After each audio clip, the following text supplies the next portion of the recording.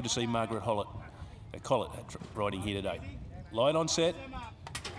And the gates open away. Starter would have been happy with that. Hard Ransom from the inside bounced well. So did St. Olga. Pop Magic's right there settling down.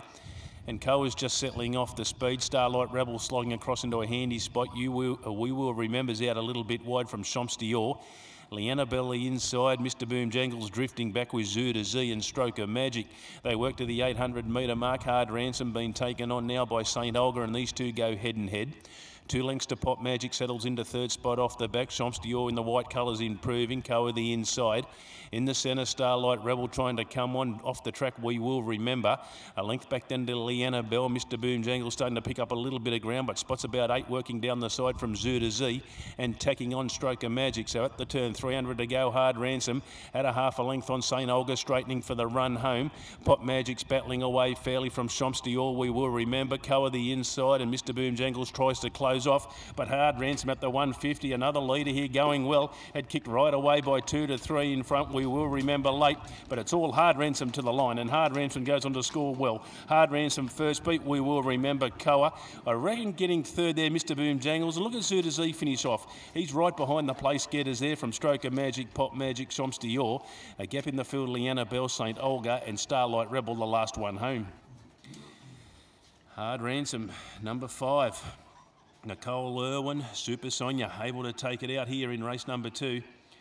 Again, rolling along at the top end on the rail, and just kept going here. We will remember that's a big run. Out wide, pretty much the majority, has run on well into second spot by the looks, and Koa closer to the inside in front of a closing Mr. Boom Jangles. 108.85 the time, 108.95 the time. So for that class, not a bad sort of run again there. 5-3 going to the frame. Second 3 we will remember. And the winning margin 3 1/4. 3 1/4 the winning margin. And we stand by for third Koa for Pete Stennett, who had a nice win last week with Pacadao. Has produced Koa this afternoon, has run a nice race into third. So 5-3-9.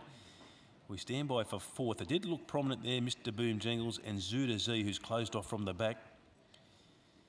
Nice effort there from it, but 3 1/4 by 1.5. The winner, number 5, Hard Ransom, is a 4-year-old chestnut gelding, all too hard, fuddled D Duddle for D Stevenson, long-time owners of the Irwins, and trained by Nicole Irwin, ridden by Sonia Wiseman, gets her first winner this afternoon.